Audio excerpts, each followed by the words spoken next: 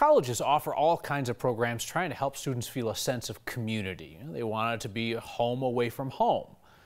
For students without what we think of as a traditional support system at home, that becomes even more vital.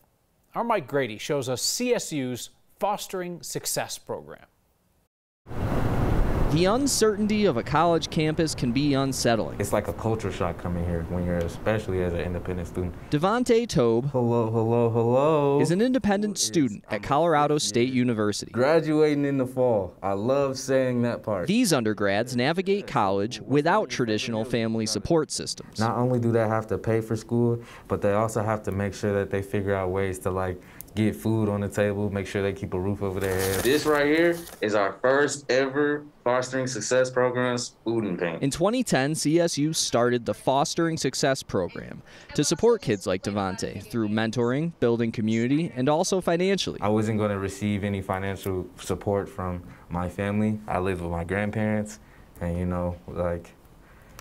I wasn't expecting to get anything from them, and then me and my mom, I wasn't expecting to get anything from them, and I definitely wasn't expecting to get anything from my dad because I don't, associate with him. Devontay hesitated to rely on FSP. When I got up here, I wasn't, I'm from Montbello. I didn't feel like I needed nobody. Now he works as a mentor, keeping events like this going through the pandemic. You want to be able to be in a room with people that have a similar story as you. Despite the typical unknowns facing a graduating senior, Devontay is certain this community got him this far. Oh man, I would have been out of here. I would have been out of here already. I would have been out of here, no doubt. For Next, I'm Mike Grady. I really appreciate y'all coming out and kicking it with me for a little bit.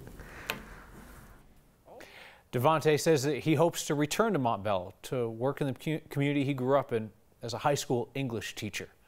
And my thanks to the next viewer on Twitter who a couple months ago suggested that we look into the Fostering Success program. Always welcome your suggestions about Colorado's interesting people and places and groups like that.